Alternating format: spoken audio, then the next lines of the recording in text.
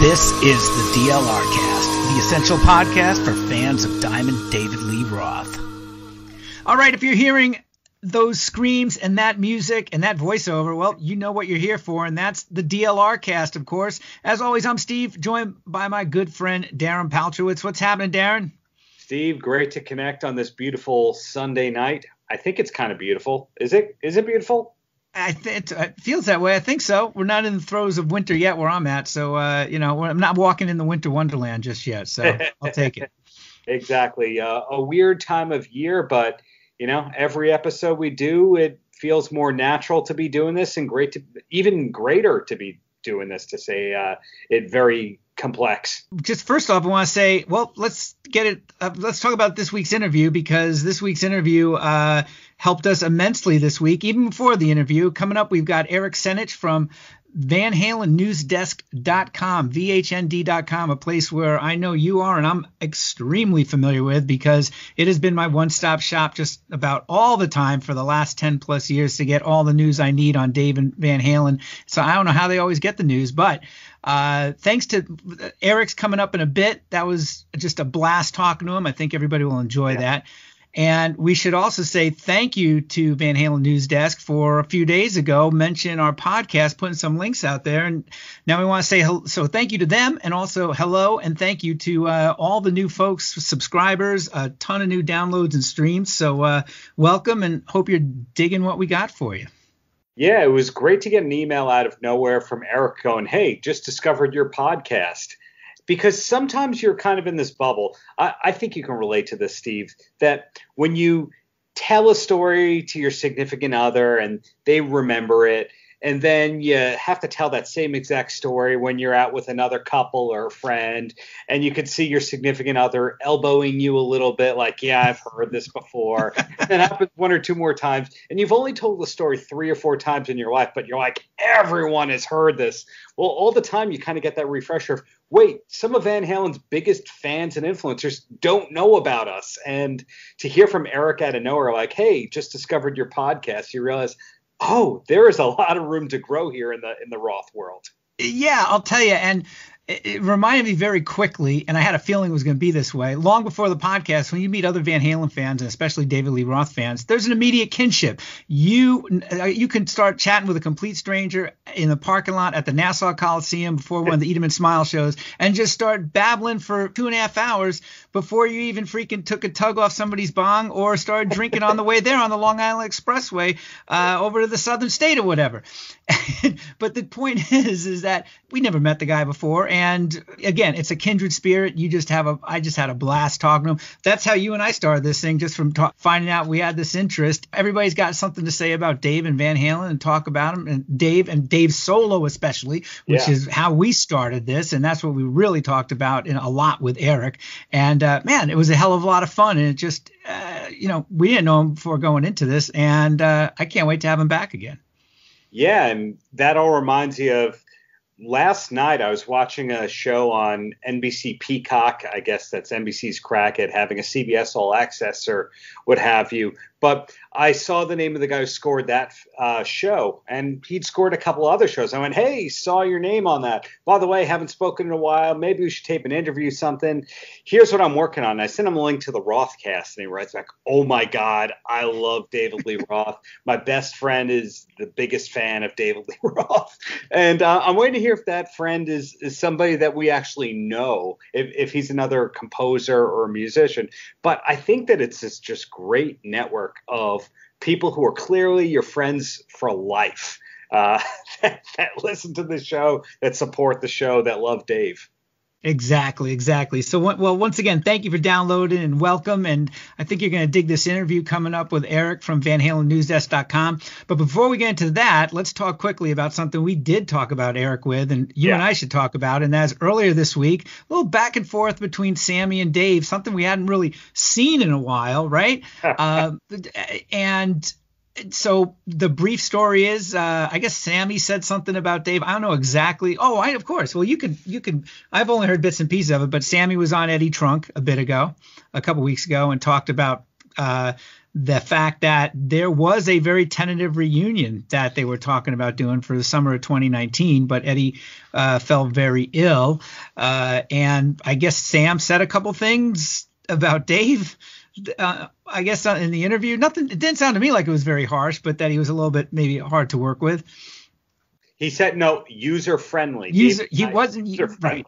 He wasn't user friendly, which is a very diplomatic way of saying that sometimes Dave could be hard to work with. And anybody who's been fans of Dave and Sammy, I mean, can remember the 2002, 2003 Best of Both Worlds tour between the two of them. Well, maybe it was 2002. Maybe you're right, and I just corrected you like an awful human being, a garbage dumpster human being. So you might be right about that. No, I'm pretty sure it's 2002 because I have a recollection of my son was not even a year old, and we'll have to tell that story some other time. But and we will do an episode sometime about that tour. But as far as what Dave happened with Dave and Sammy this week and last week, I guess a couple weeks ago, I guess in response to that, Dave put out another very interesting piece of artwork on the web, on Facebook and on his webpage. And it looked to me like he was taking kind of a funny sort of pot shot about Sammy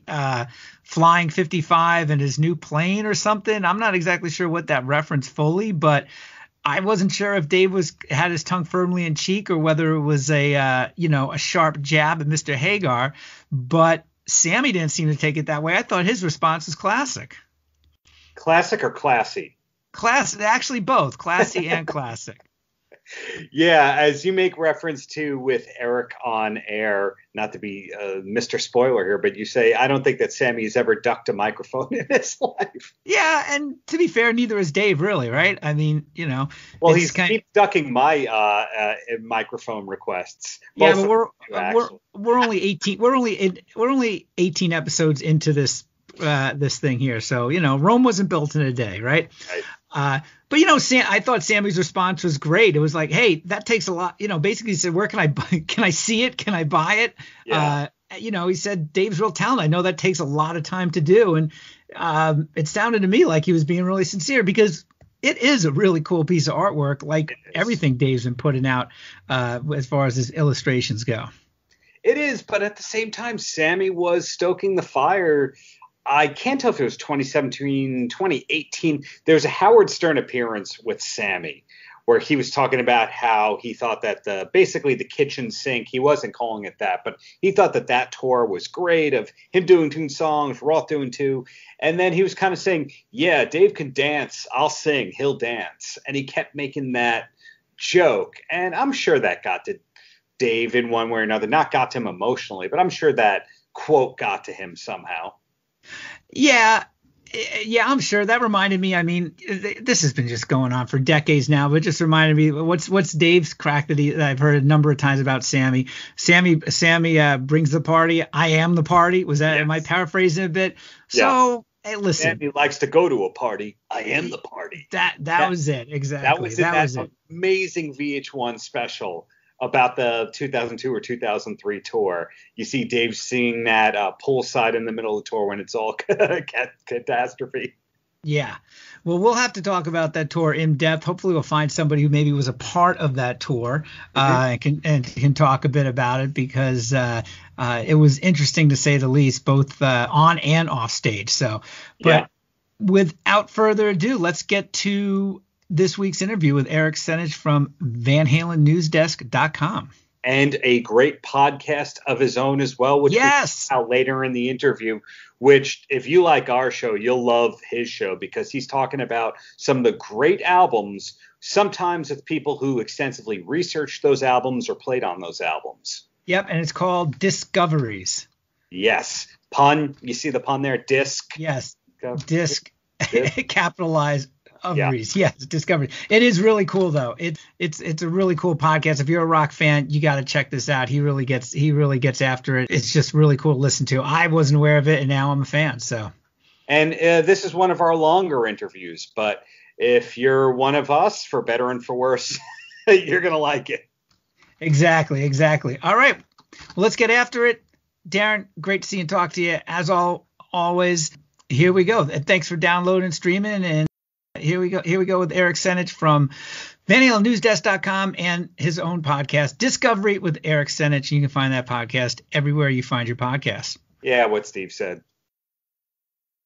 All right, as promised, here we are. We are psyched for this week's interview with Eric Senich, one of the guys behind one of our favorite sites, the Van Halen News Desk, VHND.com, a place that we frequent an awful lot, especially of late. Eric, how are you? Thanks for joining us on the podcast.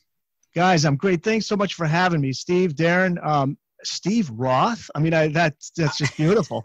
Yeah, I only halfway joke about the fact that I do have an Uncle Manny somewhere in my heritage, in my family tree. So, I'm not exactly sure if he could be a fourth distant cousin. I'm not sure, but thanks so much for having me, guys. No, I really, this is so cool.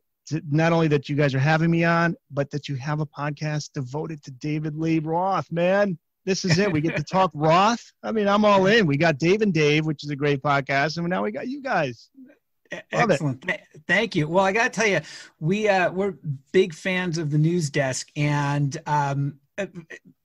mainly, because it's a great site, but also because, I mean, it's no secret. Darren and I talk about this all the time. Van Halen has notoriously been maybe possibly the worst as far as getting news out to the fan base. I looked again at the official website. It hasn't been updated since 2015.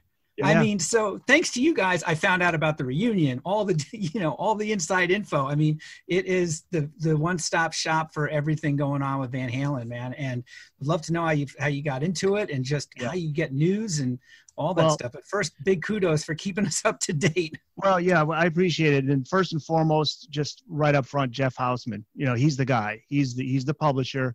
He's the one who's just a diehard fan and has been keeping this name Van Halen, alive as much as he possibly can, with what he can do, which is an online presence, because as you said, the Van Halen website, it was always frustrating for fans because, it wasn't updated. So, it's interesting. If you Google Van Halen, you see the Van Halen News Desk come up there, like second or third on the list. It's like right up there. So, you Google any other band, fan sites, there are some great fan sites out there, but, you'd be hard pressed to find one that's that high up on a Google search list. And, and that's something that, I think Jeff takes a lot of pride in. I think he's super excited to just know how many people go on to the site every day. And he's blown away by it. He's blown away by he runs the Van Halen store, VanHalenStore.com. So, he sells the merchandise there, and he's just blown away by the number of people that are, just that are fans of this band, despite whether you want to say, the band didn't do a good job of promoting or not. That's everybody's opinion, and they're entitled to it. But, despite that, I mean, there's still this huge fan base. So Jeff started out doing the Inside magazine. Do you guys remember that? I do. Oh, magazine. Yeah. Yep.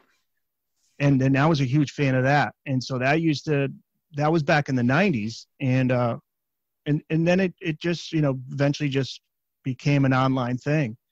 And for me, I've been writing for the News Desk. I want to say, as we get older, just every year, just blends into another. And it's like, oh my God, I think it might be 3, 4, 5 years now that I've been writing for Jeff. So it's just been great, since day one,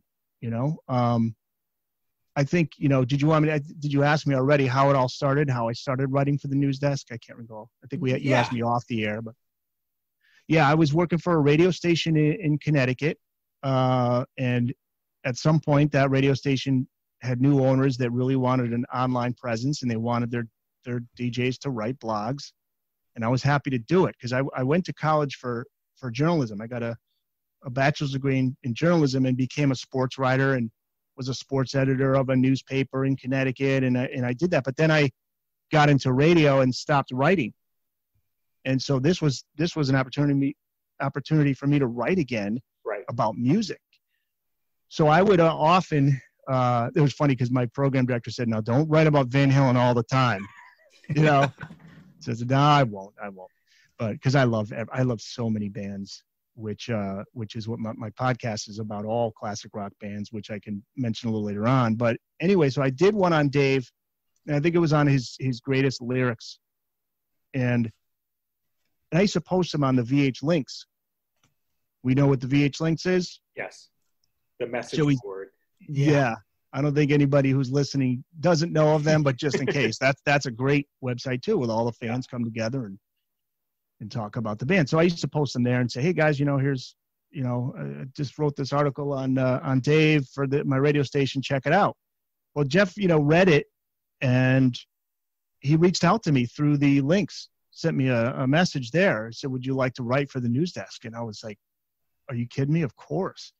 And I'll never forget, because our first call that we made, we're in different states. So, we did everything over the phone. And before we even got down to business, it was just like 45 minutes of talking Van Halen.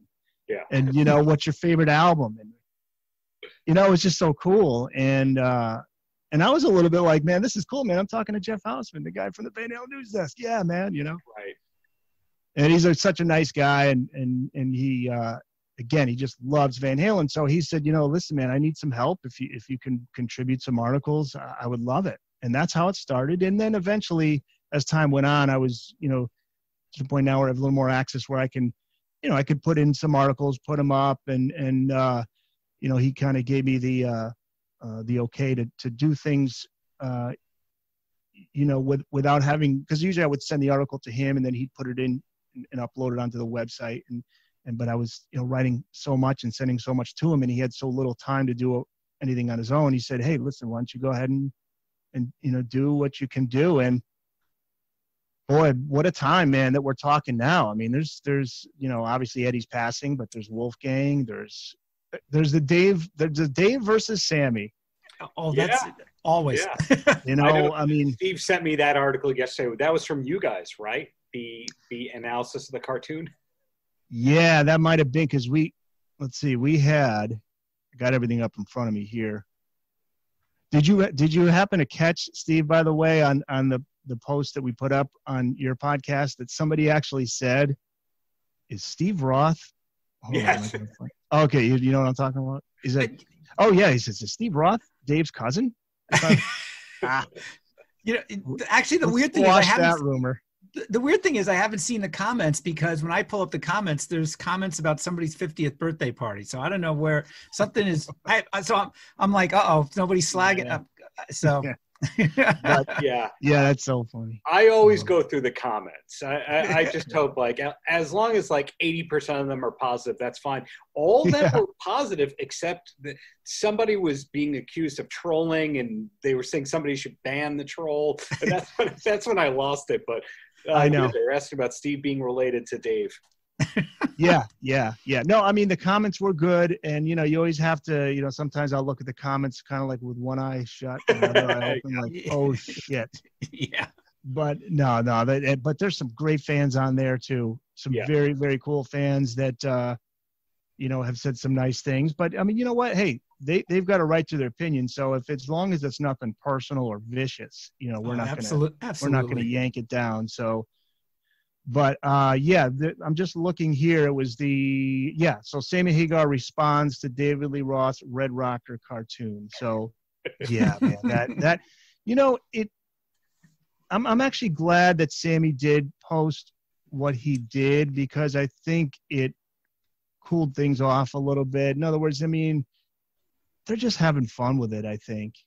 I think so. Yeah. During a really tough time. I mean, Dave's been a lot more silent than Sammy during the last month and a half, which is, Sammy had his concert that he already had booked and stuff. And I can make a joke that Sammy never, ducked a microphone before, but neither is Dave, but having said that, I mean, Sammy went on Eddie Trunk, and, I thought it was, I'm always sitting there with biting my nails whenever something goes back and forth between them, like, what is this going to be? But it's been respectful. It's been good. And it's all about a bigger thing than those two guys, right?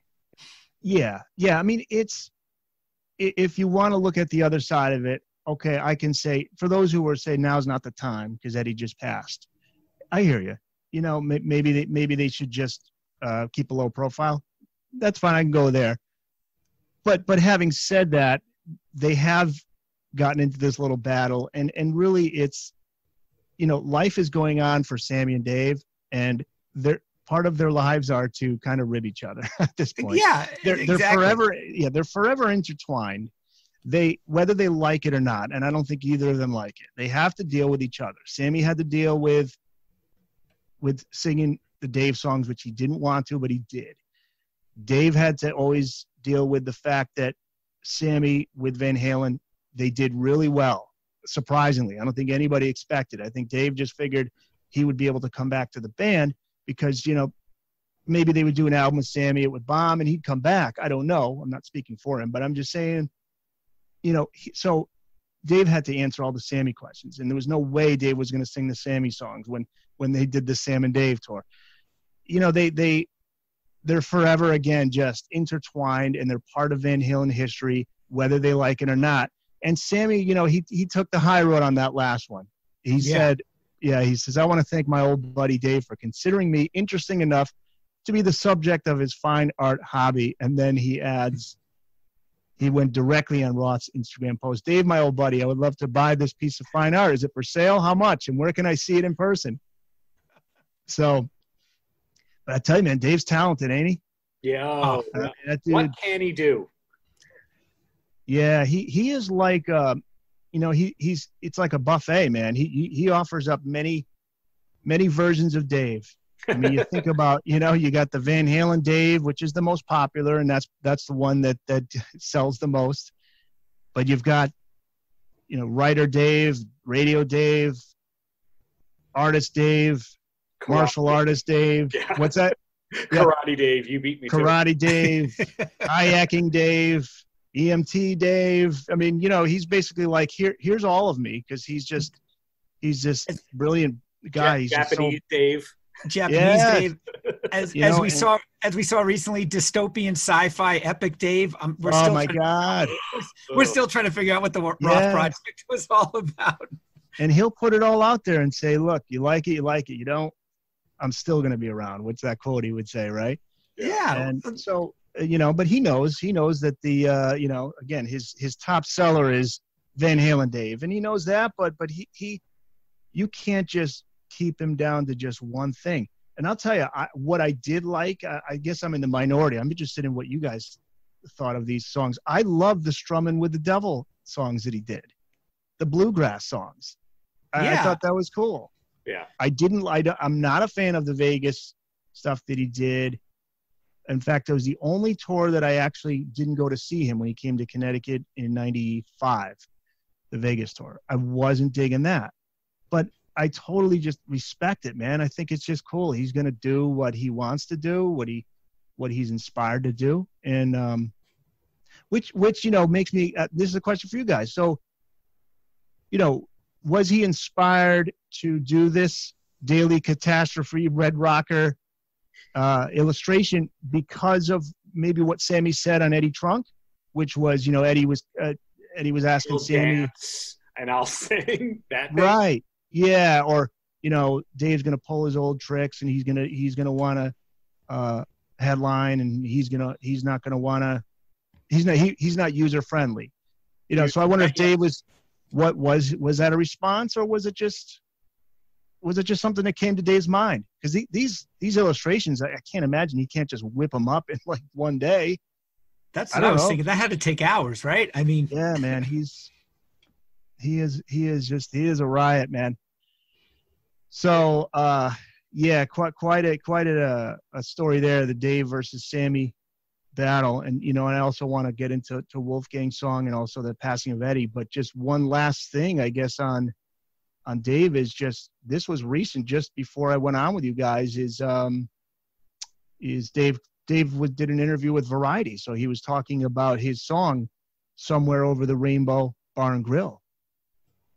And I don't think you guys had seen this because it just came out right before we started to record, right? A friend of mine sent me an email earlier today, and he's like, "Hey, what do you think about the Roth project?" And it's like, "Oh, I guess he just heard about it today." And now that I see that the Variety piece is focused on that, maybe that's why some people are finding out about it now.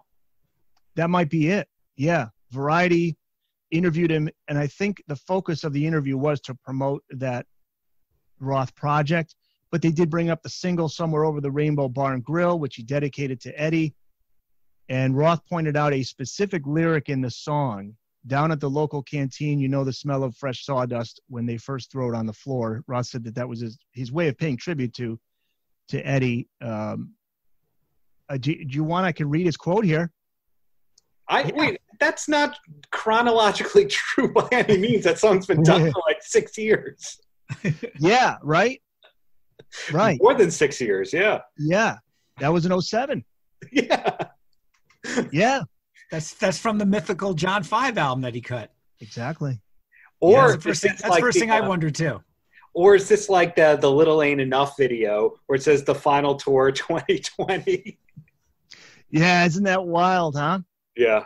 I know. Yeah, well, because you guys were talking about in the last episode, I was listening to you guys talk about, it was probably the reason that Dave didn't release that in 2007 is because of Eddie's "You Can't Be in Two Bands at Once."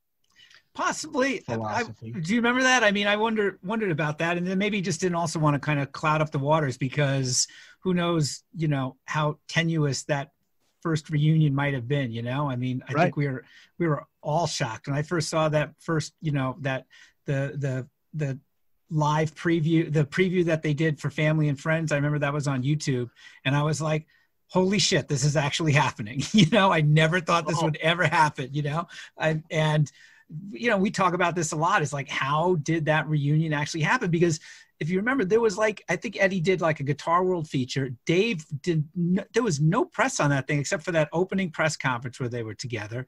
Right. And I often wonder if that was by design. If everybody keeps their mouth shut, things will be smooth, right? Yeah. Yeah. Well, you know how that whole thing started with Dave rejoining the band in 2007. Do you know this story involving I want to Wolfgang? hear it. No. Oh yeah, because Wolfgang discovered the records, and he said I always heard that he was the kind of the starting point for it, but then Wolfgang was on Howard Stern, was it 2 weeks ago, and I just loved the story he told where he's like, his 14-year-old kid picks up the phone, calls Dave's management. I mean, to think that might not have happened at all, right? Yeah. I mean, I think he even called Dave direct, I believe. And he wrote up on a piece of paper what he wanted to say to Dave. He says, "Hey, Dave, this is Wolfgang, Eddie's son. We're over here jamming. Would you like to come over and jam with us?" Yeah. I also love the fact that Eddie was like, "Yeah, go ahead. Reach out to him." I mean, that kind of blew me away too. 10, 15 minutes later, Dave calls Eddie and says, "Ed, I think your son just called me. He said, you want me to come over and jam, or what's going on?" And Ed's like, "I don't know, man. Talk to Wolfgang." That's classic. It's awesome. I'm also very thankful for the fact that, he discovered the likes of the first 6 albums as opposed to say like, OU 812 and 5150. So, I mean, I mean, no knock on that stuff, but this is the DLR cast after all. So. Exactly. Well, I just heard Wolfgang on, it's called Talking Rock with Meltdown. The name of the DJ's Meltdown out of Detroit. And he asked Wolfgang what were his favorite albums. And he said, with the Dave era, it is Fair Warning in 1984. He says he loves all of them, but Fair Warning in 1984 are the two. And interesting enough, he said, For Unlawful Carnal Knowledge and Balance, his 2 favorite Sammy era. Wow. Really? Interesting, right? Yeah. I wonder where Sonrisa Salvaje ranks on that. Oh, isn't that so? Oh, that's so.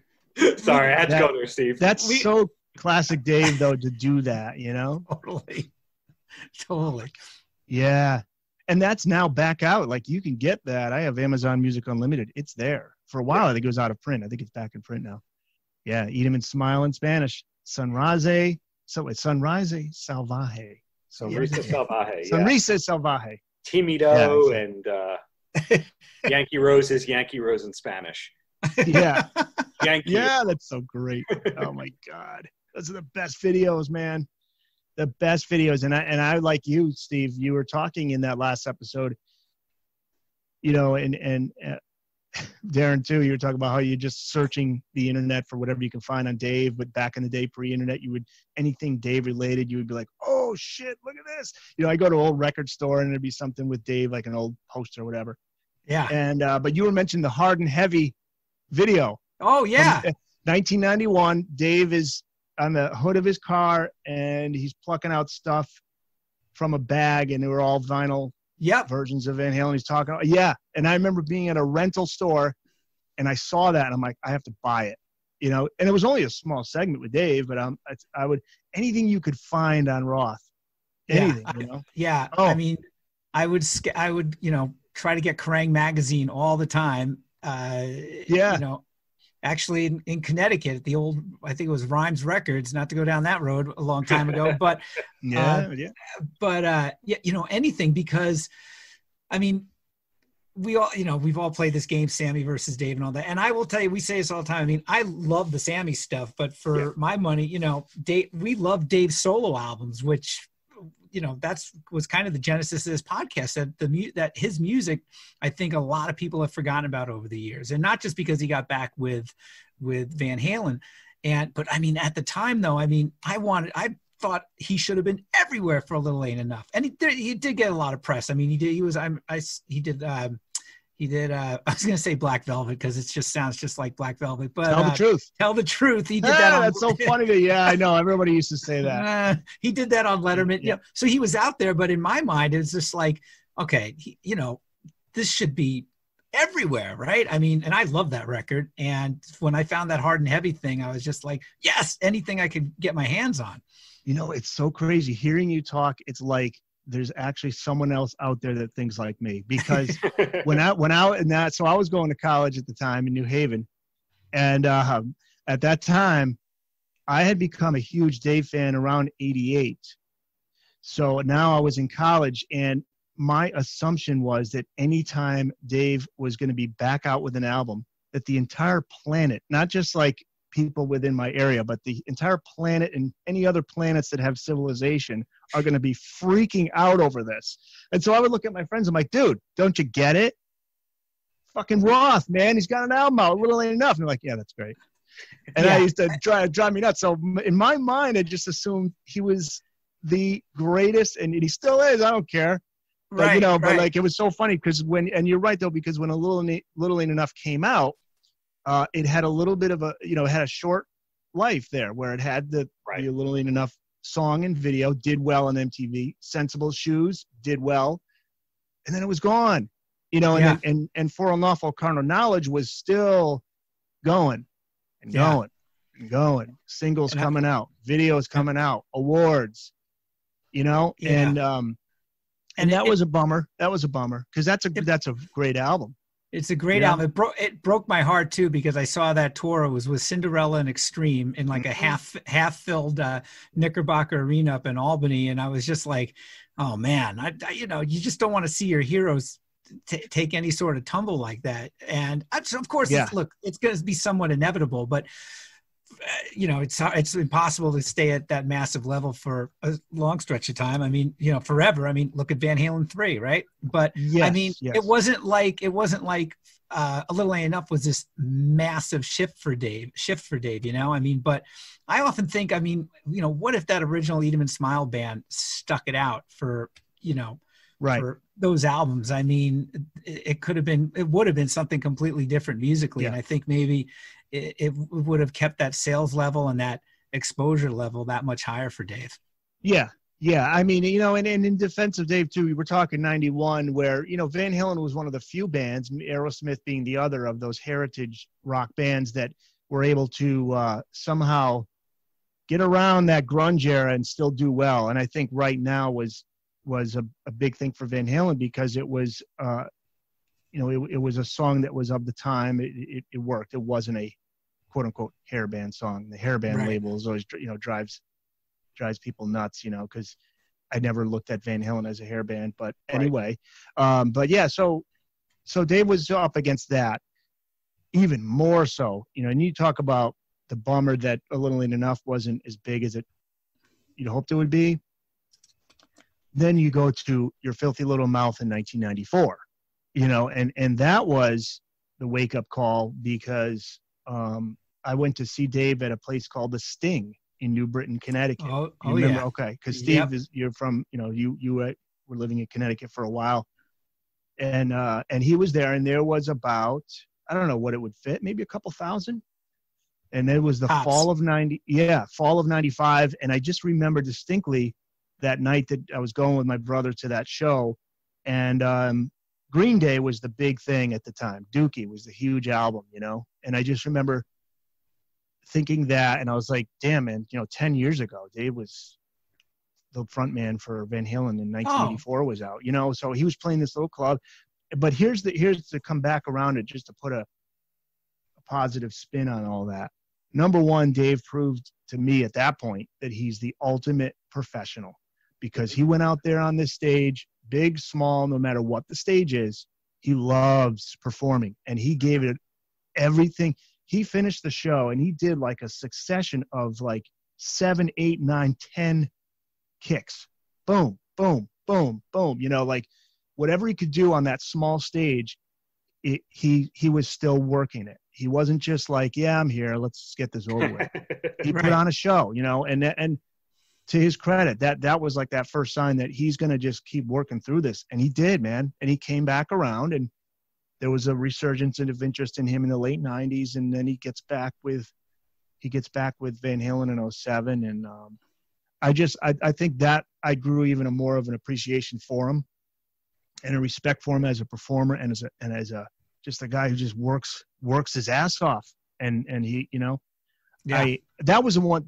Anytime I would hear comments or read comments online about, with Dave's vocals, he was lazy and this, that, and the other. I think if you can say many things about Dave, lazy, I don't think is one of them. No, I don't think lazy is one of them. I think his vocals, he would try different things vocally. In fact, You Filthy Little Mouth is the first time when vocally his voice did change. He was hitting different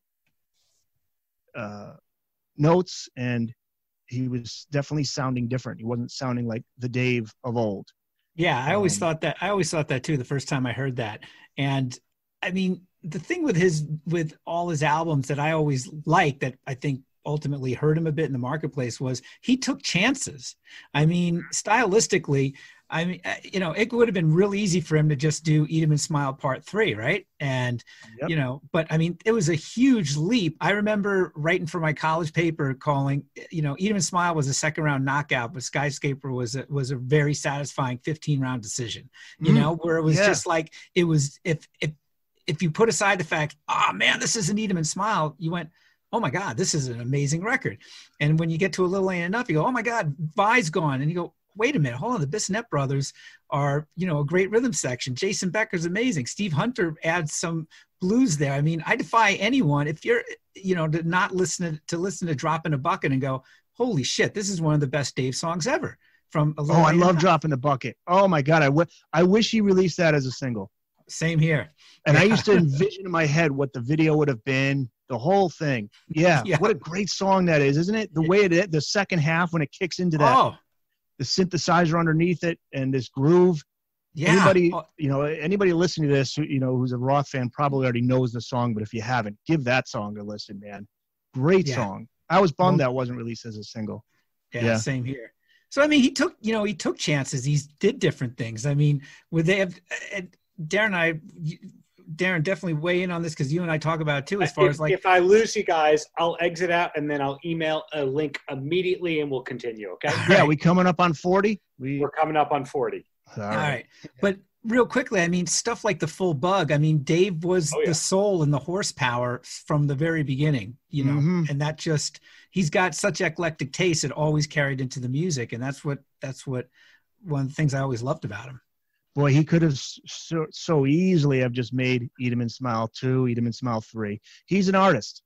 I mean, does he want it? He wants to be a rock star. He wants to be famous. He wants people to know him, but not to the point where he's going to sell himself out and just make music that he doesn't want to make, or make music that he's already made. You turn, who's the best example of that? Led Zeppelin. The podcast that I have, Discovery with Eric Senich, is across the board classic rock. So it gets into albums, but sometimes songs, sometimes a particular artist. Led Zeppelin 2. So I think it was Jimmy Page and or Robert Plant who were saying, look, we're not going to make the same album again. We're not even going to make an album that sounds a little bit like the last one. We're going to just keep experimenting and do what we feel we want to do at the time. And with Dave, you know, he surprised, I think, a lot of people with Skyscraper, because if you look back to the Van Halen days, he wasn't for Jump being released as a single, because, you know, he because of keyboards. He thought Eddie should stick to the guitar. But I think, right, you know, he did embrace it. And, you know, I love Skyscraper. I love it. Yeah, and I'm glad you guys say that, because I do remember, from what I remember most from that time, was most of the people that were Dave diehards didn't like it. So I'm glad to hear you guys say it. Most of the people that weren't Dave diehards loved the album. Like my best friend Mike, you know, roommate, friends from high school, they loved Just Like Paradise. They loved Damn Good. I think it's a great album.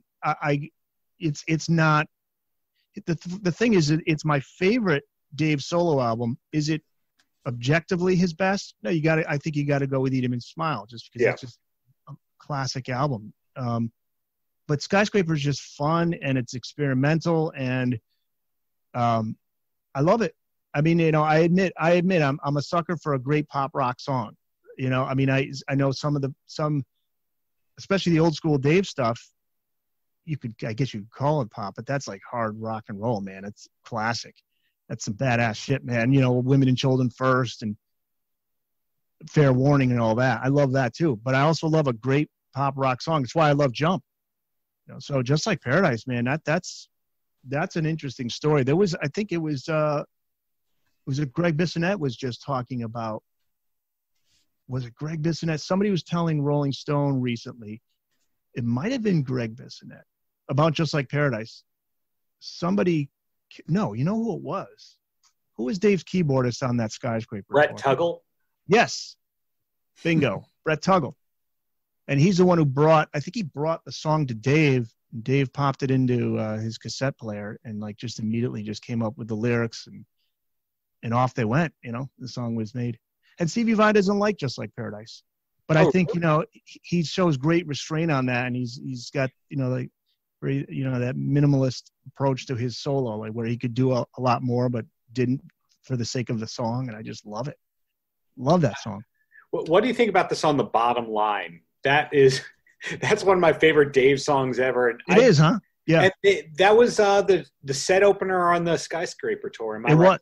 I believe that was the opener. Yeah. What a great tour, man. He comes out in the boxing ring. Yeah. Yeah. The Bottom Line. It's actually it would be on the bottom of the list for me in terms of favorite songs from the album. I do like it, but it took me a little bit longer to get into than Just Like Paradise is immediate. Damn Good is immediate. I'll tell you what's a great song, and I just interviewed Martin Popoff, who great author. Sure. Oh, what a great author, and he's such a great guest, and he loves Hina. Yeah. And when he said that, I said, you know, you're right, man. That is a freaking great song. Hina, I'm just going to look it up here on the computer. Hina's a great song. Well, okay, what do you guys think of Stand Up? Kind of a controversial one with Dave, because that's keyboard heavy. It sounds a little dated, you think?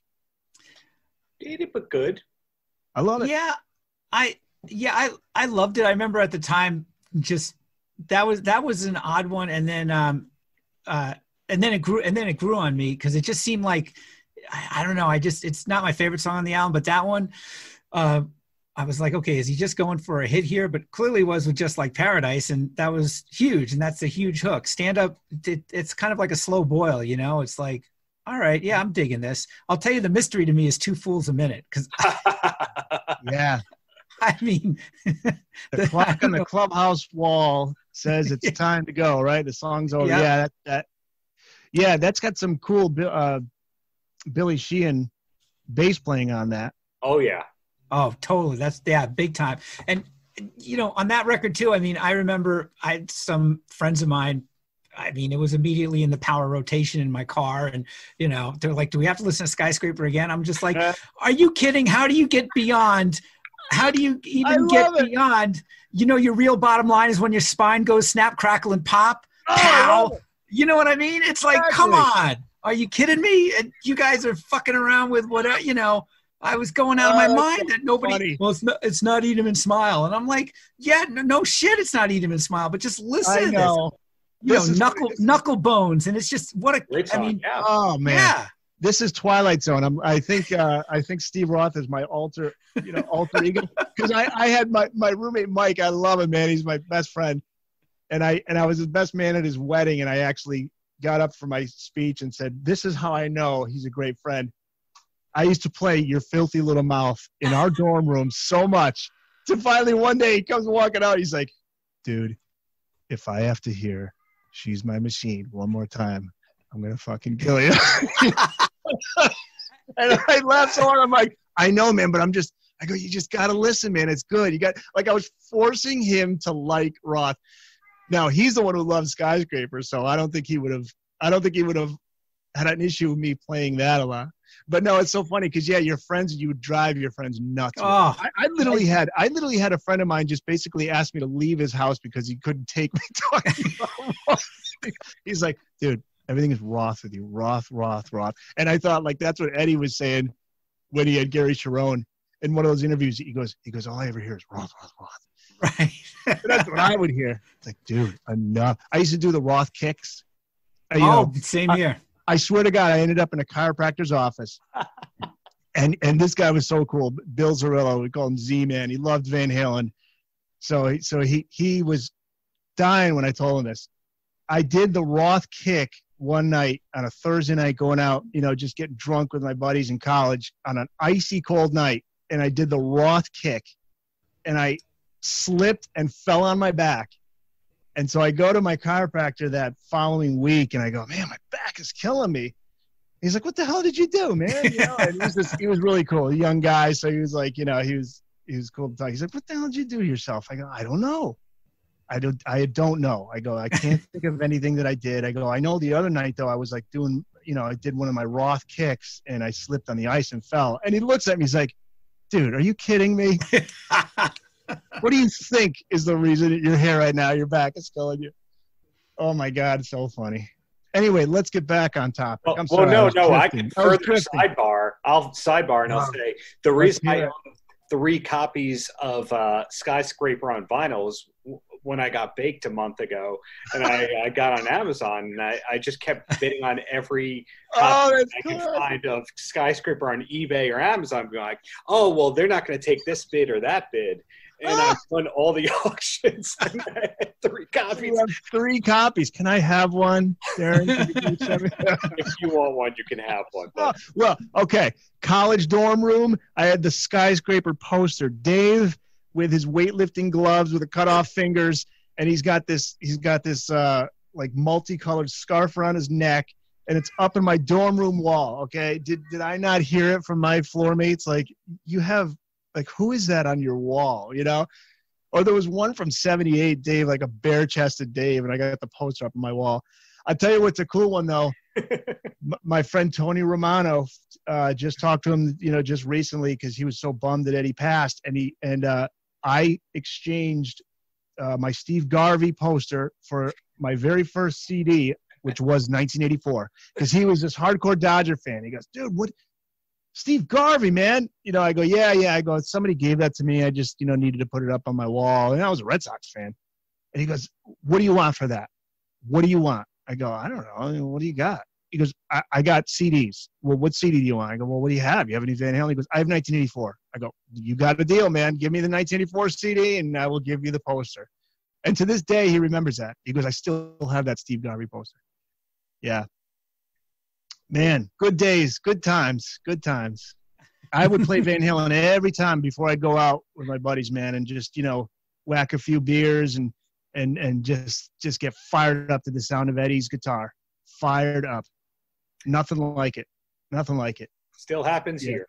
Yeah. Exactly. It's so funny. We're all kind of cut from the same cloth here, because I was like just an absolute evangelist for those records at people just unfortunately didn't care about. I mean, Yeah. I played Your Filthy Little Mouth incessantly, basically pretty much always skipping over No Big Ting because, I mean, just you No have Big to. Ting. But I got to say, I like No Big Ting. The one I skip over would have to be Cheatin' Heart Cafe. I can't. That one, yeah, that's my second one too. Yeah, that's just too premeditated. Yeah. No, I love you, Dave, but I just can't embrace that one. I don't know why. But Nightlife is cool. That cover of Nightlife, Sunburn, the title track. Looking through it now. Experience is great. Big Train is one. Train is one that he was playing recently, wasn't he? Yeah, he played that in Vegas. That was the second song both nights I saw him. Yep. That was the big surprise for me on that set list. I was like, no way. This is totally unexpected. Yeah. Everybody's Got the Monkey, I thought was cool. I thought that was a cool single. So, any idea why the DLR band album isn't on Spotify, is out of print and all that? Have you ever heard anything like that? No, I can't recall. I mean, if I did, I don't remember. I mean, I know it was on. Didn't Dave kind of, wasn't that his own? Yeah, What Was That Records, I think was his label. So I'm guessing it's a label issue, but it's criminal that that's not available. Well, I would imagine he owns the rights to it. The funny thing is, the label for Somewhere Over the Rainbow Bar and Grill is What Was That Records. I mean, and it's on. Yeah, maybe it just never occurred to anybody to upload it to get it onto all the digital services. Yeah, I mean, I think it just could be because just what we're talking about is he's kind of criminally overlooked in terms of certain era of his career where I think people. But that album did get a lot of attention. It was kind of a return to form. It was, so I'm surprised. It got airplay. Yeah, but I'm sure, hopefully someday it does wind up back on all these platforms like Spotify. It's definitely not on Spotify. Because I checked, it wasn't. I mean, Diamond Dave, that album is on Spotify. Ashley Abernathy is on Spotify, but DLR band is not. Yeah, interesting. It should be. That's for sure. It really should. Maybe someday. Best song on the DLR band, or at least the one that gets played the most for me, Relentless. Yeah, Relentless. Yep. That song is just insane. The lyrics and the riff. I mean, that thing just kills me every single time. And he brought in a lot of people for that album. He's got some names I'm not even familiar with. Bob Marlette was. He did write some stuff with Ozzy and Alice Cooper and Rob Zombie and stuff like that. But he had Terry Kilgore on there, he was on Your Filthy Little Mouth. But then he brought in he's got John Five in there, which I think was he called John Five at the time. I don't believe so. I think he was John Lowry, and then on bass he's Bourbon Bob. Yep. Yeah. Yep. Even though he doesn't drink, he's Bourbon Bob. Yeah. Do you remember when Dave appeared on Fox TV?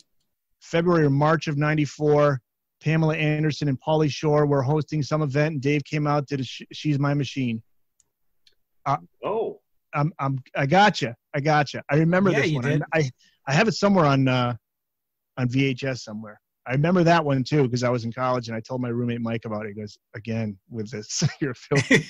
Again with She's My Machine. I just can't take it. If I can add about She's My Machine, when I was interviewing Ralph from Steel Panther, aka Michael Starr, I watched that. Great interview, man. Great interview. Oh, thank you. And your David Coverdale interview was great too. Oh, thank you. Thanks for listening. Yeah. What Michael said, because he's not Ralph. When did he stop becoming a fan of the David Lee Roth solo catalog? She's My Machine. Yeah, I heard him say that. Yeah. I know. It's interesting, right? I think Dave, in retrospect, I think he said in his book, Crazy from the Heat, didn't he kind of allude to the fact that was some kind of, outside influences that were telling him to try something different, if I recall correctly? That's the vibe. So what I've been doing lately, I can tell you're a Howard Stern guy like me and Steve. Oh, yeah. The way that Stuttering John would hijack all the press conferences with the Baba Booies, I now throw into almost every interview I do a Van Halen question, even when the people clearly don't know anything about Van Halen. Yeah, that's great. I did one today with a professional wrestler where I went, because he's in his early 50s, I went, so I don't know this about you. Who's your favorite band? And is it Van Halen? and he goes, oh, Van Halen's good, but Limp Bizkit. And I went, what? Oof. What? See, but that's what you could have said. Eddie Van Halen almost joined Limp Bizkit. How about that bizarre story, right? Done that, but easily one of the most bizarre stories I've heard in years. Yeah, Eddie not really auditioned, but he basically just went down there and said, look, let's jam, right? I want to be in your band. Kind of like he wanted to be in Kiss. Exactly. So what I'm getting at is I keep asking like Van Halen stuff in interviews where anytime the person's over 50 and has been successful for a long time. And Butch Vig said that he was asked to produce A Different Kind of Truth and turned it down. And Desmond Child said that he was asked to write with Van Halen for like the Roth initial reunion 96, 97 era. So are you starting to hear some of those stories too? Yeah, now the Desmond Child one rings a bell with me. I do recall that.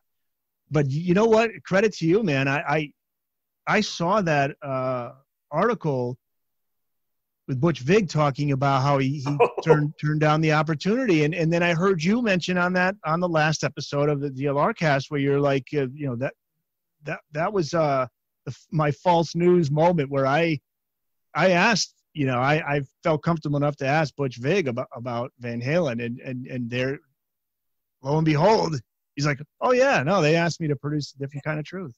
Darren broke that story on the Paltrocast, his podcast. Isn't that great, man? I know the Paltrocast is I enjoy that. And Steve, I knew about you from a while back because you interviewed a buddy of mine, one of my favorite guests, Greg Prado. You had him on your podcast, Weapons of Self-Distraction. Yeah. Because the side story to that is I did the publicity for his book, Take It Off. So, and his previous book, Shredders. And in fact, the company I do publicity for did a bunch of Martin Popoff's books. So it all comes full circle. Cool. Yeah. And the first time I ever saw David Lee Roth solo was at the Hartford Civic Center on the Eat 'em and Smile tour. See, so we're all coming back around. This is crazy. But Greg Prado's great, man. I had him on for that Kiss book. I've had him on like 3 or 4 times. So getting back to Darren. No, I haven't heard it. I'm trying to think if I've heard anything else other than that. But it's interesting, Butch Vig. But I would like to know, what would have happened if Butch took the job. Maybe he would have been pleasantly surprised. Maybe it wouldn't have been as bad as he anticipated. But the reputation by that point was that they could be difficult. So would have been interesting if he took that. You're talking about a guy who produced Nevermind by Nirvana. Man, that would have been pretty cool. But A Different Kind of Truth, what a way to go out, for Van Halen. I'll say, yeah, big time. And, we were talking about Dave's vocals before, and I spent enough time on the comment boards for years, on the message boards and the, Sam versus Dave thing. And I really think people go to this default place where it's like, Dave's singing sucks. I got to tell you, on the 2007 tour, that reunion tour, he didn't miss a freaking note. He hit every lyric. He sounded great. Certainly, I think he sounds amazing on A Different Kind of Truth. And for as much people want to slag the live in Tokyo at the Tokyo Dome, man, I just think there's some songs where he just sounds great, even if they might be in a different key or whatever. I mean, I just love Somebody Get Me a Doctor, right? I mean, just Women in Love. Women in Love, big time. Yeah, he's hitting it. Absolutely. Yep. And to be fair, there are moments that he's hitting notes that make you kind of go, But again, to his credit, he just he leaves it in there. He wasn't going to go back and fix it. But on the other side of it, there are some moments from that album, and I think there was a lot of the comments, whether it be fan comments online or the press or podcast hosts, they really started to pile on, and I thought it was a little bit unfair because, again, like you said, there are some good moments in it. I'm just thinking here. I mean, the one that they did from A Different Kind of Truth that didn't. Where is it? Did they do Chinatown? Chinatown did not come out. Didn't sound good. But Hear About It Later. Hear About It Later is amazing. I love that version of that song. Yep. Everybody Wants Some, of course. That is classic. Trying to think of what else. You're right. Somebody Get Me a Doctor. And I don't believe was Women in Love on the, wasn't it on the album? They were doing that on the last tour. Yeah. Okay, so that's not on Tokyo Dome. It's fresh in my mind because I watched the final show that they did at the Hollywood Bowl. I watched it on YouTube a couple days ago. Have you guys watched that one? Yeah, I think that's the very last show that they did. There's a soundboard version of it. We put it up on the Van Halen News Desk just to let people know that it's up there. And yeah, that's interesting. Did you see the one that's without the crowd noise, soundboard only, or no? It was with the crowd sounds. Minimal crowd sounds. That he was kind of hit and miss. Like some of the songs, you would be holding your ears a little bit, and some of them he was awesome. But a thing that really had me scratch my head was there were parts of the show where it didn't look like Alex, Wolf, or Eddie had Dave in their monitors or their ears at all. Is that something you've ever heard before? No. I'm thinking of though Dave's Vegas shows early on where wasn't there an issue with his something he couldn't hear the monitors right or something, and then he corrected it. But I can't. I was there for the second night and the third night, which were totally identical shows. You're talking about the 2020 ones? Right. Because the first few shows, he got hit hard, and then all of a sudden he came around and things got much better. And then by the time of the Kiss tour, he was sounding great again. That's the word. I hate to dogpile here, but I was talking after the show to the guitarist of Rat because I picked him out of the crowd, Jordan Ziff, who's awesome. Cool. And I thought everybody was going to be like, hey, that's Jordan Ziff, and nobody did except me and my wife. Wild, yeah. And I was making small talk with him afterwards. I'm like, so the singing was good, but do you think maybe the backing vocals were piped in? And he goes, you think? Oh, really? Yeah. Interesting. Yeah. I mean, that's the story that goes back a ways even with Ozzy. Ozzy had back 10, maybe 15 years ago, he would have somebody kind of standing behind the curtain singing for him if he needed.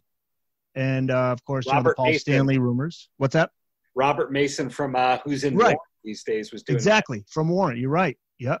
And now you said with Kiss, my friend Steve doesn't like to hear this. I love Kiss, but I love Kiss too. My friend, who may or may not have been a guest on the DLR cast, told me a story about his friend whose job it is to run Paul Stanley's vocals live, and if Paul steps away from the microphone, to stop the vocals. And he told me the Eagles also have that on this current tour. Okay. which brings up the question, would you rather see your favorite singer get some help, or would you rather just see him do it live? I don't know. I mean, Paul has one of the greatest voices in rock history, but as of late, sure, it sounded rough. And I'd always rather hear it live. And just like Darren always somehow mentions, Eat 'em and Smile in Spanish, my just above Van Halen and Dave is my never ending, since, I was 11 years old, love for Cheap Trick. And I'll put it out great there. Band. Robin Zander gets it done every freaking night. Every time. No help. No tapes. The guy's, 67 years old and still nails it every time. So I would rather hear it live. I'm used to hearing it live. Yeah. But I mean, when you got a massive show like Kiss and, lighting cues and fireworks and all that other stuff, I mean, I'll give a little bit of leeway there, Yeah. So although I don't like to believe it, I just cover my ears up and like, no, it's him singing, I know. Just like I did when I was 16 or whatever, it's like you don't want to see behind the curtain, I mean, I was one of the last people to admit that pro wrestling was fake when I was a kid, It's not fake, Steve. Well, I'm hard pressed to be overly critical, man. It's just because I always try to be careful with it, because, you think about some of the comments that people made about Eddie, and now in retrospect, you think, oof. Like some people would be just, the comments would be like, Eddie needs to get off his ass and do something. And, what the hell's he doing? Just sitting around all day. I'm guilty of that. And, and you think when some of these comments were being written, he could very well have been just, in the middle of chemo, sick to his stomach, struggling like hell, and just to get up in the morning. So I just, it's I think when you start to get to stuff like, are they piping in the vocals or not? Hey, if they are, and if somebody says I'm not digging that, I don't want to go, you don't go. If you'd rather, have them pipe in the vocals, cool, man. Do it. It's hard. It's hard to be super critical, especially now. These guys are getting older, man. It's you always say one of these days you're gonna regret, man. Eddie's not gonna be around anymore, and here we are. And I think that answers a lot of questions because they would have done something. Eddie wanted to do something. He wanted to get back out there, but he fought like hell. I mean, Wolfgang said he had. What did he say? Did he say he had 6 weeks to live in 2017? Yeah. And then he left another 3. So my heart goes out to Wolfgang and to Alex and to Janie, his wife, and Valerie. It's a tough thing, man. That's throughout all that, I don't think Eddie even read the comments. Wolfgang obviously is big on social media. He knows, and he can handle himself with the critics. But I don't think Eddie. I don't even know if Eddie cared. But at the same time, I think, boy, some of the things people were saying about him, and he was going through some rough times there. So yeah. I mean, even before the cancer, my lament wasn't necessarily critical, was more like just a basic lament. Like, what have we missed with all this inactivity? What music could they have been creating? I mean, I don't fault them because, I mean, let's face it. I mean, in the early 90s, there was some very likely addiction issues, right? I mean, that kept them at bay, or I'm sorry, mid to late 90s, somewhere around there, right? Yeah. And so, I mean, I would never begrudge anybody for fighting personal demons, but I also wouldn't begrudge anybody just going, fuck it, I don't feel like going out there. I got a kid. I want to spend as much time with him as possible. And, if I want to, I'm happy playing guitar at home, well, I lament what we might have missed musically, and there's no way not to, because, I mean, I was bummed too, because, as we know, our age group, we remember the times when it was just a given that Van Halen would have a new album and tour out every year or two. And it was just a given to be number one. And it would be, and Dave would be out as well. You'd have Van Halen with Sammy, you'd have Dave out there, and it was just a given. And then all of a sudden it stopped after 96. Yeah. As Dave called it, the failing of Van Halen at the MTV Awards. And after that, everything was different. Everything was, what's happening next? Why is this taking so long? What the hell's going on? Why aren't we, and sure, that was hard. That was hard. It speaks to Eddie as a person, especially now in light of all the things we're hearing about Eddie from Wolfgang and from his friends and contemporaries in the business. And isn't it amazing that Eddie was at that point, probably by early 2000s, where he was not motivated by money. Right. He was not motivated by fame. He was not motivated to maintain his status as a guitar rock god. The only thing that would have motivated him to get back out there would be one of two things. Creatively, does he have something else he needs to explore sonically, songwriting wise? I think the answer to that was no. I think he felt like he did everything. I don't think he really had that kind of hunger to maybe create anything new. Maybe he did. But the other inspiration would be his son. Right. Absolutely. It turned out to be his son. Right. So the only reason he went out there is because of Wolfgang. The only reason he got back in the studio is because of Wolfgang. He loved that kid. That kid meant the world to him. Think about what that says about if you are considered a rock god. So a lot of people in that business would get sucked into that world so much so that they would be addicted to that kind of fame and that notoriety. And please worship me. Please worship the ground I walk on. And then if a year or two goes by and a couple of new bands come out and they're getting the attention, hey, whoa, I want my attention. I'm going back out there. I'm going to record an album. I'm going to go on. He didn't give a shit about that. I mean, isn't that amazing? I mean, isn't that pretty impressive as a human being? Yeah, there's a real freedom in that. And it really bummed me out when everybody was just slagging Wolfie in the beginning, and Michael should be there. It's not the real Van Halen, all that BS. And I'm just like, as a dad myself, the idea that you can hang out with your kid at work I mean, because what was, how many musicians, they go on the road for 150 dates, they don't see their kids. To be able to look across the stage and see your kid and just be so proud of him. Yeah. And the fact that he's a monster musician as well. Yeah. I mean, how God bless him for being able to do that, and we all got to benefit from it. So, yeah. My dad, he's still with us, but he's struggling these days. He's in a nursing home, but my dad, longtime radio guy. I got into radio through him, longtime sports writer. I got into sports writing through him. And we had some great memories of talking radio and talking music together. And one time I filled in when he was doing a morning radio in Connecticut. I filled in for the other guy, his co-host, and we did a show together for a week. And I'll tell you, man, that was like the coolest thing ever. And my dad, is he's the guy I look up to. He is a lot of the things that Wolfgang says. I think about that with my dad. He's my best friend. He's a great dad. Just a great person, and that means more than family means more than any of that stuff. So sure. Again, it goes back to Eddie just saying, look, I don't care about fame. I don't care about the money. I don't care about the adulation. Some people have to get that. They need that adulation.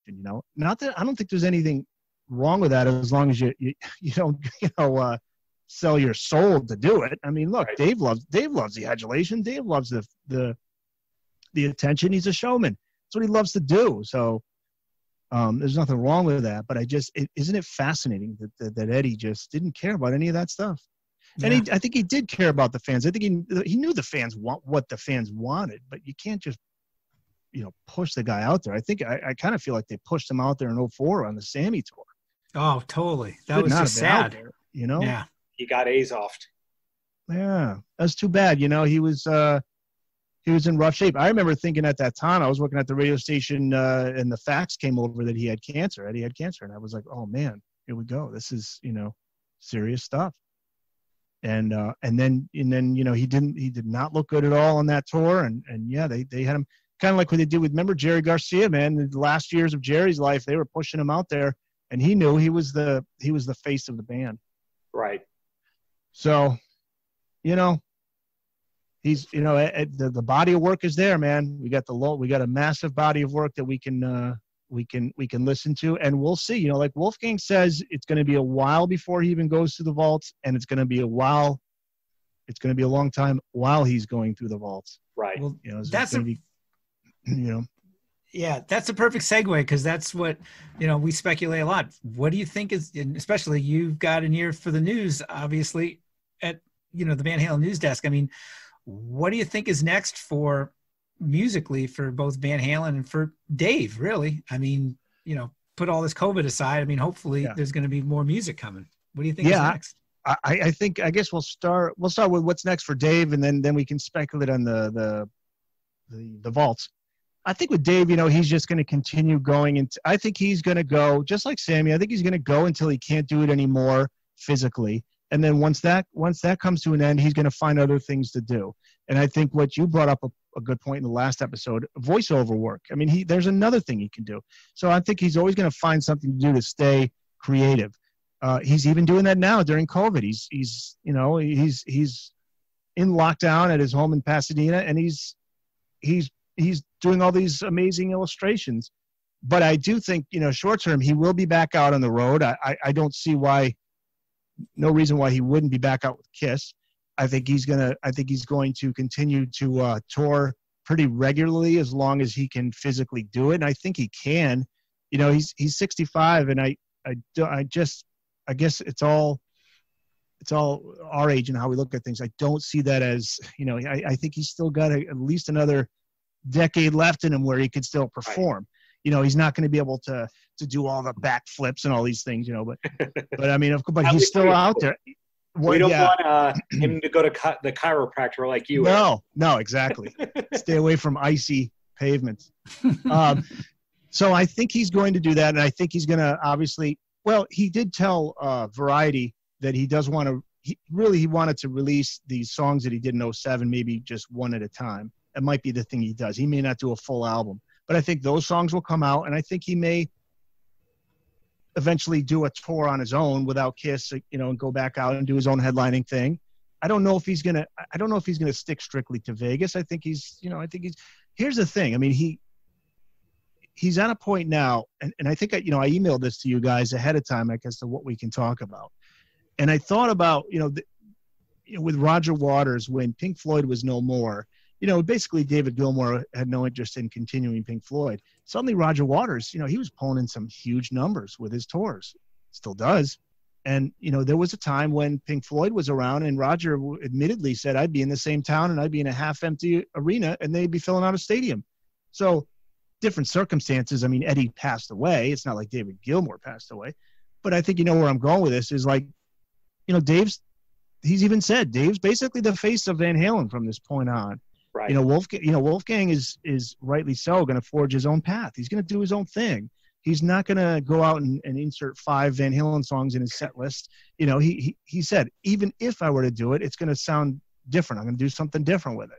So, Wolfgang, that's off the table. He's not going to go out there and do tribute tours, and he shouldn't, because that dude is talented as hell. Right. That song is just a beautiful song, Distance.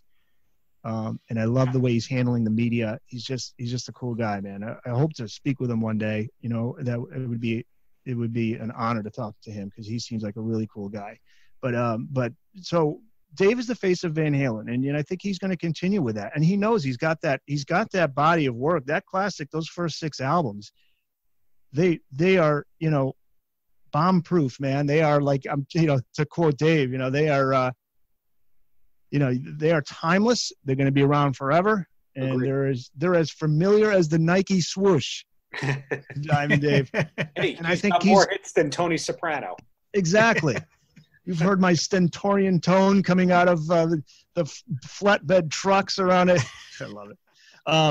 But yeah, so I think Dave's gonna continue with that. Hey, maybe he'll dabble in the Eat 'Em and Smile band possibility. We'll see. I mean, we hope.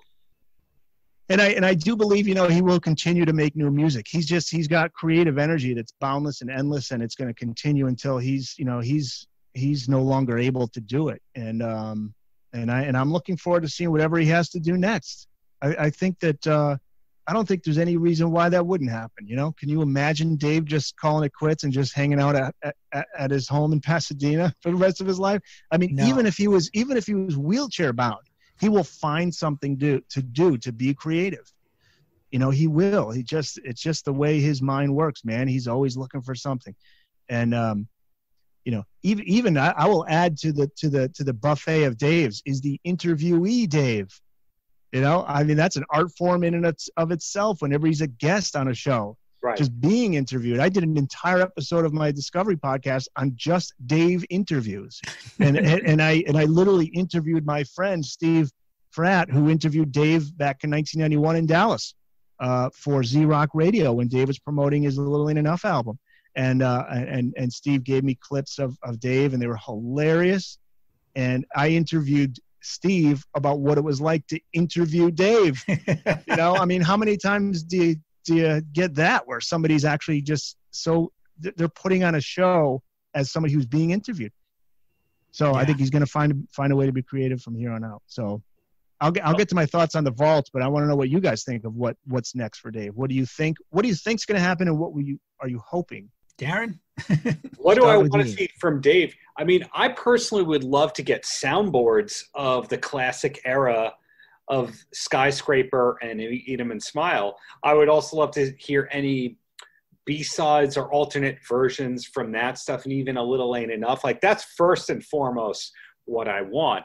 The 1999 Finland show that I always talk about, I'd love to hear other shows from that era because he was singing great. Yes. I'd love to hear anything that was left over from the late 90s and the DLR band era in general. And then from there, I'll listen to anything he does. I'm not as enthused as Somewhere Over the Rainbow Bar and Grill. I got to be honest. I'm not the biggest fan of that. But some Dave is better than no Dave. Am I right? Yeah.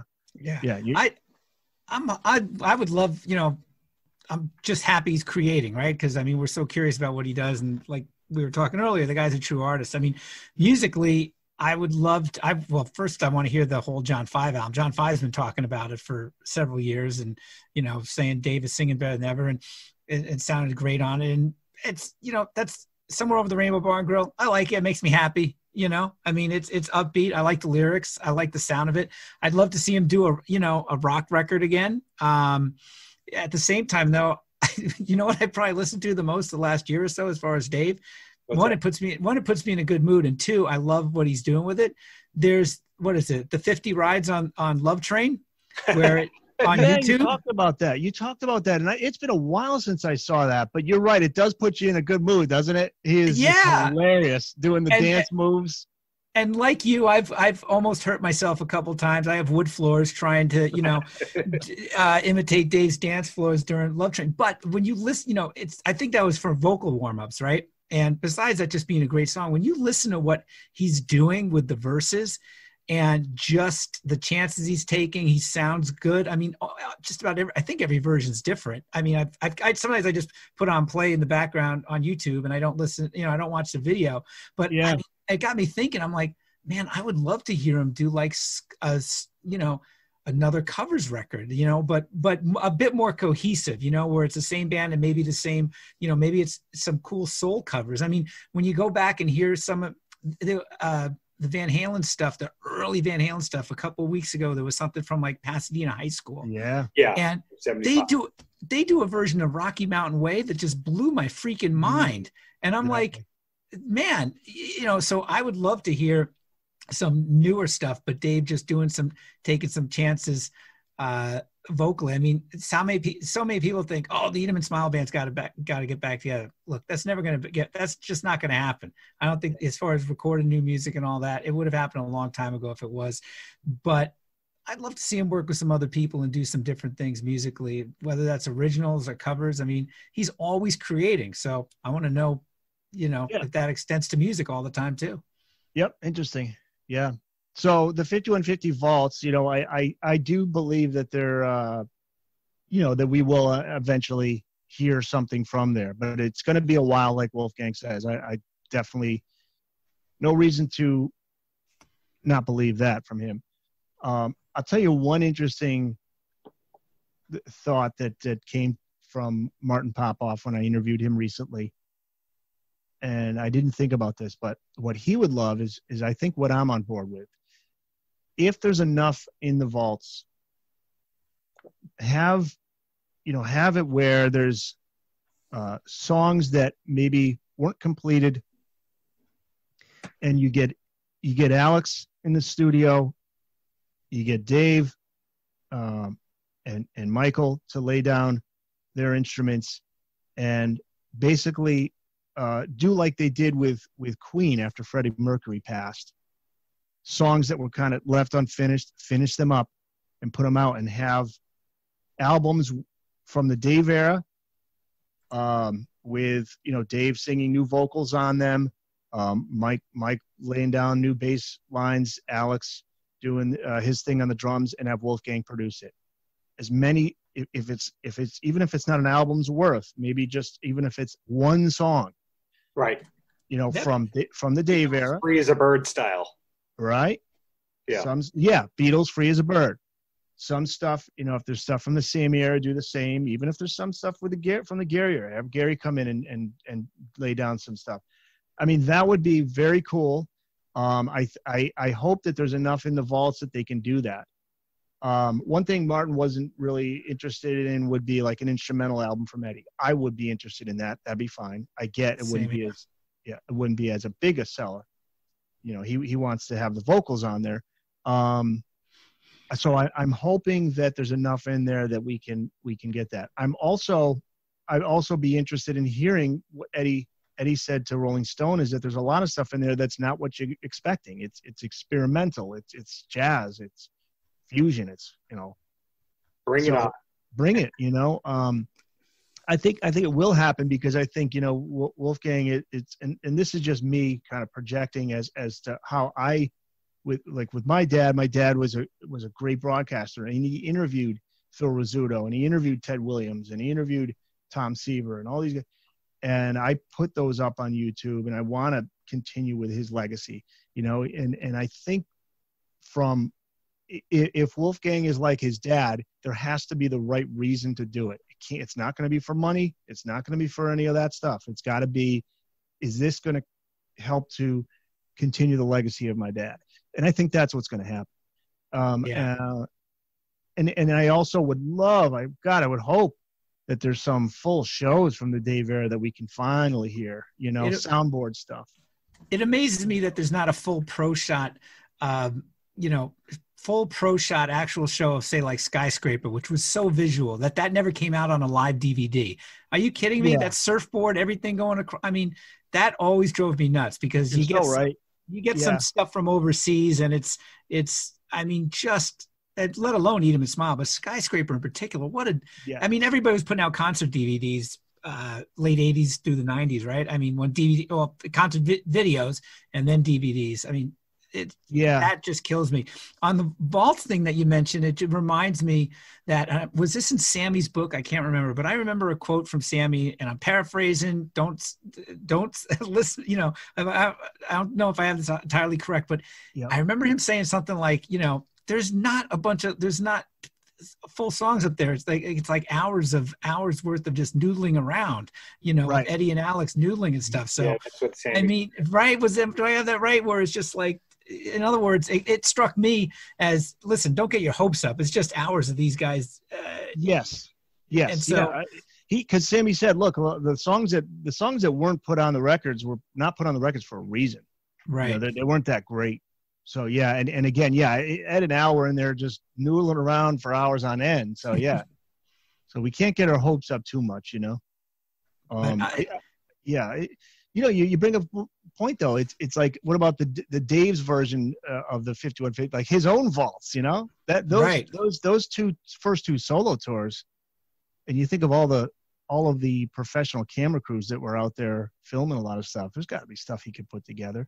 And how about, thanks to Greg Renoff, how about Greg was the one who helped me get up on the news desk the article about Dave's halftime appearance in Iowa. I never knew that existed. Yeah. Greg is so cool, man. He is, if you're wondering if he is as a big a Van Halen fan as you would imagine, yes.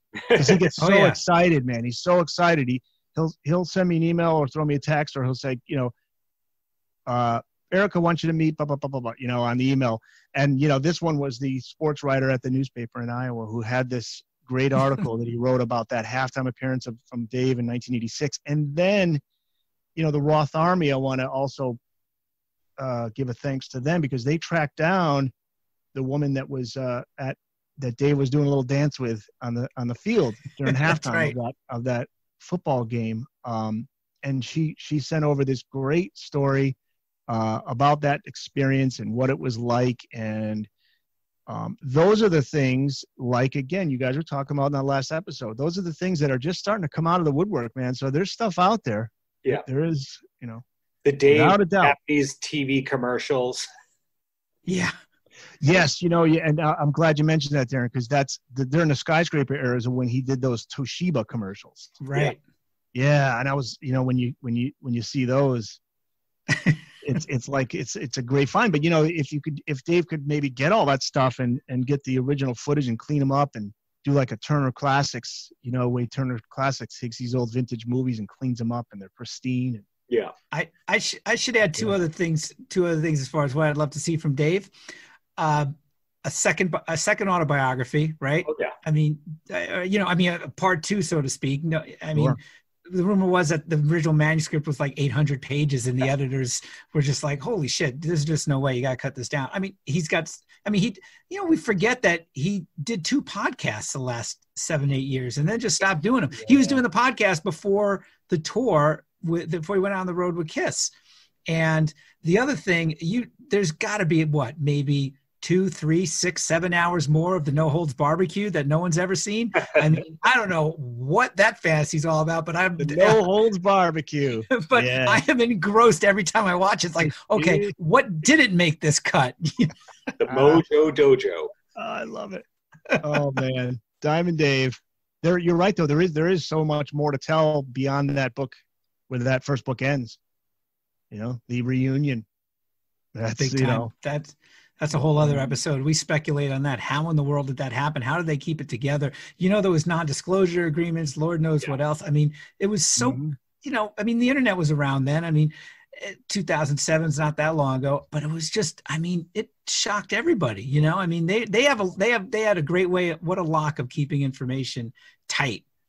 Nothing. Oh my God! Especially during the internet era. Boy, am I thankful though that they were able to make that happen in 2007. Again, in 2012 when that album came out, I was just so excited. 2015. Anytime they were back, it was just icing on the cake. It was like, okay, this is a little added extra. I mean, this is, you know, I already got enough to listen to from the classic days and all the great stuff that's on YouTube and all that, but you're coming back and you're going to do this again. Thank you. Because I was not old enough to see Dave with Van Halen during that first run. I was like 12 when he left the band.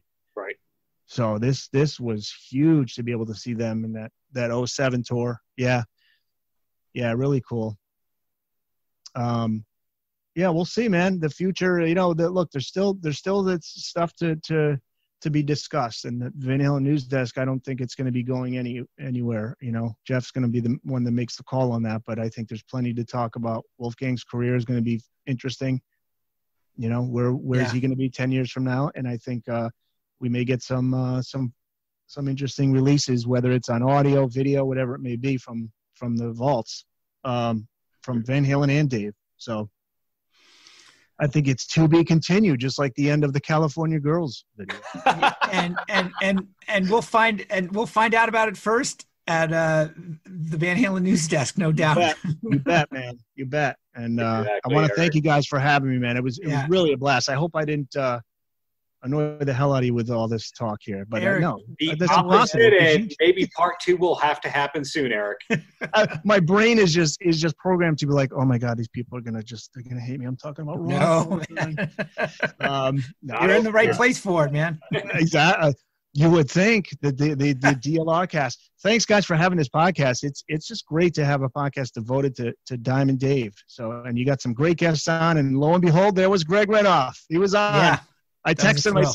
I said, Greg, I said, I just discovered the DLR cast. And in the text, I went, hallelujah. And I said, and then I see that he's on. I'm like, dude, you were on it. He goes, I was? Because he's on so many of these. He goes, and it must be good if I was on it. And you know, LOL. Yeah, man. How about Greg? How about the work he put into that? Man. Those books? Yeah. Woo. Greg is cool, man. He was my very first interview on my podcast. Very first. Good. Yeah. It was for I think I just did it for the first book, and then I had him back on again for the Ted Templeman book. And guy, you know, he gave me like 2 hours, you know, just super cool guy. So anyway, guys, thank you. Yeah, thanks so much. Thanks, Eric. We'll get this up soon and hope to do part 2 eventually, but keep up all the great work that you've been doing and send our best. I will, to Mr. Houseman, the man. I'll tell him you guys said hello, and you know, if I could just, you know, vhnd.com, got to give that a plug, got to give the store a plug, vanhalenstore.com. And, you know, if you guys are classic rock fans, which you have to be if you're Diamond Dave fans, you know, I do have the podcast Discovery with Eric Senich. You can find the link through the news desk on my about page there. But if you just Google it, there are plenty. We got quite a bit of Van Halen stuff in there, man. I did an episode on Van Halen 1. I did an episode on 1984. I got one on Dave's, you know, just it's called David Lee Roth, The Evolution of an Interview Artist. We got that one in there. I got the Greg Renoff interviews. I got, I'm just kind of scrolling through here just so people can, you know what they're going to look forward to here. I mean, I cover it all, though. We're talking like, you know, Stones, Beatles, Zeppelin, the Police, you name it, AC/DC, Tom Petty, all of these guys. But I did. Oh well, of course we did the tribute my podcast I did in conjunction with the Van Halen News Desk, the tribute to Eddie. And I think, hopefully, if people haven't heard it yet, that's episode 92. And that's where we get thoughts from a bunch of people, authors, Greg Renoff included, photographers who worked, with the band, comments from fans. That was one that I was working right up until, late at night, every night, night after night, just to make sure I got that out so the fans could just get a feeling as to what everybody at the Van Halen News Desk felt, including, Jeff, as to what, how much Eddie meant to us. So it's all there. It's all there. Thank you, man. It's a great podcast. Thank you. Thanks, guys. Thanks so much. And I think we'll have to do this again soon, man. Maybe like a year from now, we'll have some really good stuff to talk about with Diamond Dave.